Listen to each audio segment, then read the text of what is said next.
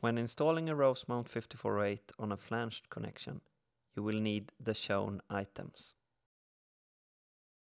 Start by placing the seal on the flange. Place the radar on the seal.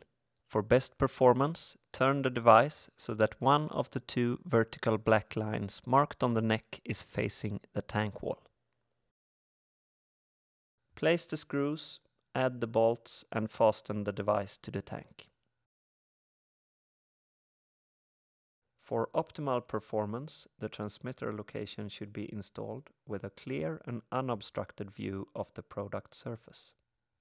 If the orientation of the connection is fixed, you can rotate the orientation of the radar by loosening the nut, turning the device and tightening it.